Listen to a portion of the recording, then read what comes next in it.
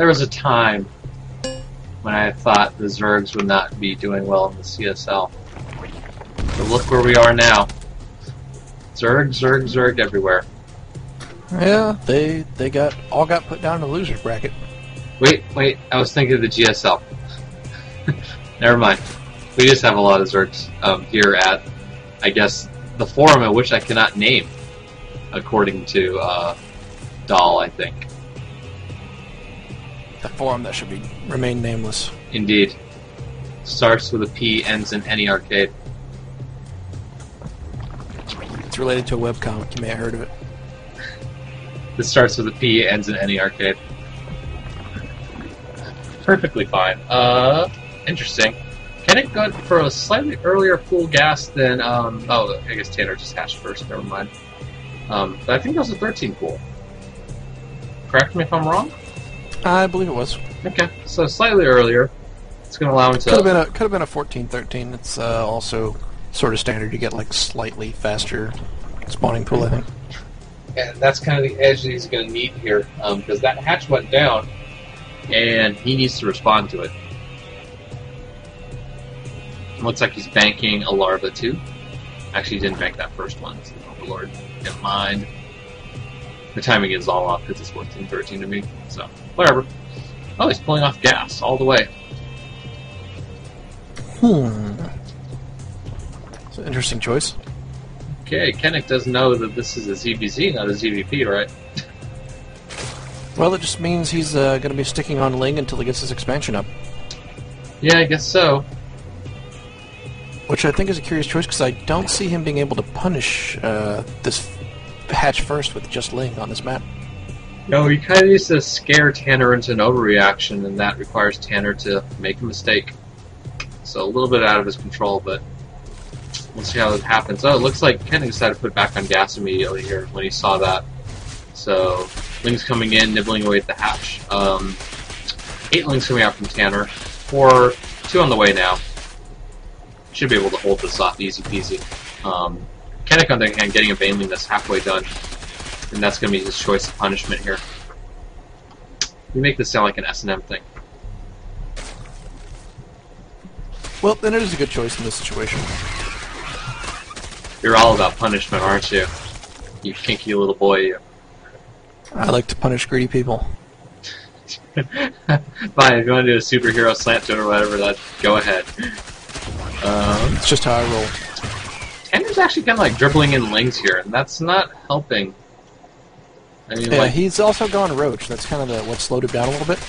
Well, he had to pump Roach, and he's got 3 of them coming out now, which should be enough to hold this off. The Banelings are morphing in right now, but I think they're going to be just behind where they need to be.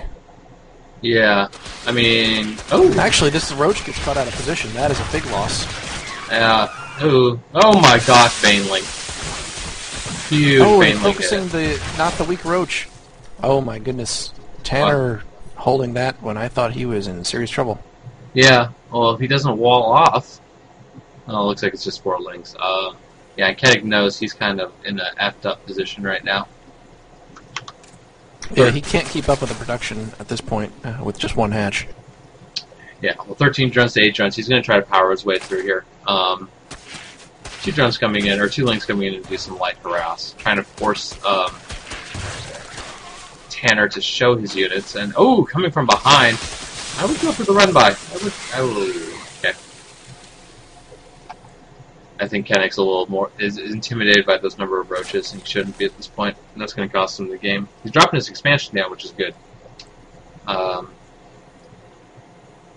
He's morphing in a couple more Banelings right above the natural hidden spot. Yeah. He's going to have to wait for that to be effective, though. Link's poking around here, seeing if he can find a hole in. No dice, though. Roach is doing a good job of plugging it up.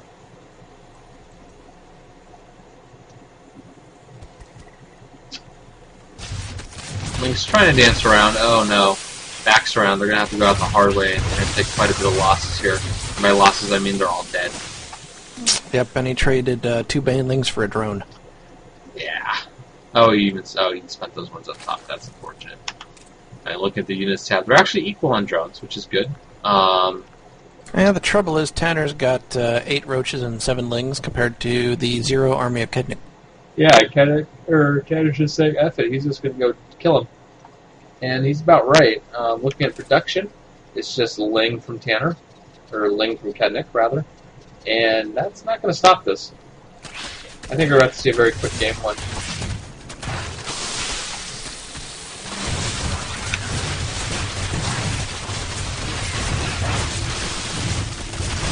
Yeah, a little partial surround here, but the roaches should be able to handle it.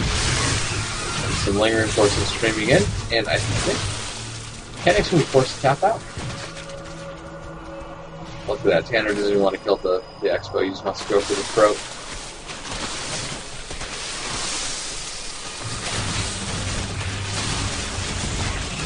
And yeah, that was a little bit of an awkward choice.